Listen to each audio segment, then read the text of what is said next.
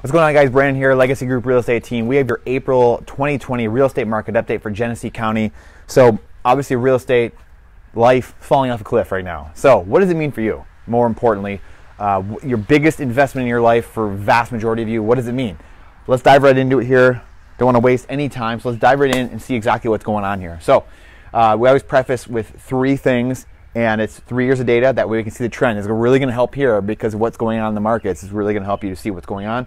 And then we have the month in arrears because now we have all the data, just like the government bring out the jobs report at the beginning of the next month, right? So I have all our data here. Days on market, 56 2 years ago, 58 last year, and then 50 this year. So we're going to see numbers kind of, for the last 3 or 4 years, we've seen very consistent numbers and really consistent seller's market and really going into a seller's market. Now we're going to start to see numbers kind of jumping all over the place. So bear with me here. Active homes in the market. This is a one-day snapshot. So how many homes are on the market on that given day? 559 2 years ago, 718 last year, and then back down a little bit to 662 this year. But we've seen that was then trending up though, and now it's going down. So a month of inventory, 2 months 2 years ago, 2 months last year, and 3 months this year. And just to give you guys some context, remember, 1 to 3 months is a seller's market, 4 to 6 is a balanced market, and 7+ is a buyer's market.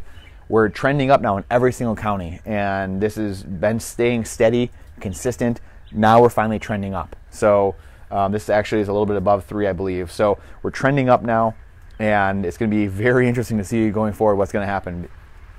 Because remember, there's a lot of people, experts can't agree on what is going on. No one has seen this before. I mean, the last pandemic was really probably the Spanish flu 100 years ago. So I mean, things are so different now that people have no idea. You talk to one expert, like a Ken McElroy, and a lot of the rich dad advisors, they think the market's going to go through the floor. Then you talk to other people, and they think the market's going to be super strong. And it's we have low inventory, which we do. You're going to see a low inventory, and then so it's going to lead to higher prices, and things are going to be okay. So it's anyone's guess. I tend to believe that the market, we just haven't seen the catastrophe that's hit yet because we're so close to the epicenter of it.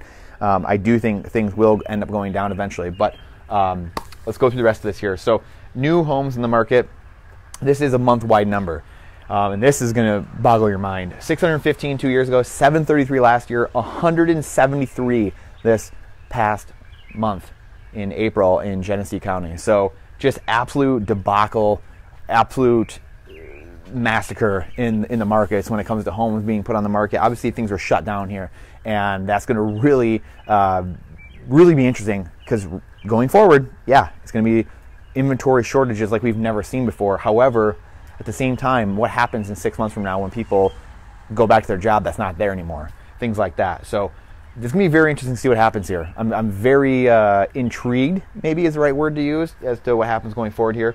Price per square foot, $98 a square foot 2 years ago, $95 last year, then $95 stayed steady this year. And again, shortage of inventory was so close to the epicenter that things really haven't moved that much yet. And months of inventory, that's at the rate homes are selling. How long would it take to sell every last home with no new homes coming to the market, by the way? And then this price per square foot, if you take your square footage and multiply it by this number, it's going to get you approximately your value of your home. Obviously, you need to have someone on our team or an appraiser come in and actually give you the value of your home. Because remember, this is a county-wide number here. Number of sold homes, 359 2 years ago, 412 last year, and then 233. So down a lot this past month. Obviously, things, a lot of, we had one of our transactions fall apart. Really, like the first day the markets collapsed, or I think went on the automatic shutdown in March, mid-March, end of March. So we only had one, fortunately, but again, that was happening to a lot of people. I saw a lot of people losing deals, and a lot of homeowners and home buyers, really a lot of home buyers pulling out of transactions and things like that happening. So again, that's your market for Genesee. There's a lot of insanity going on right now, guys. This is something that you have to start paying attention.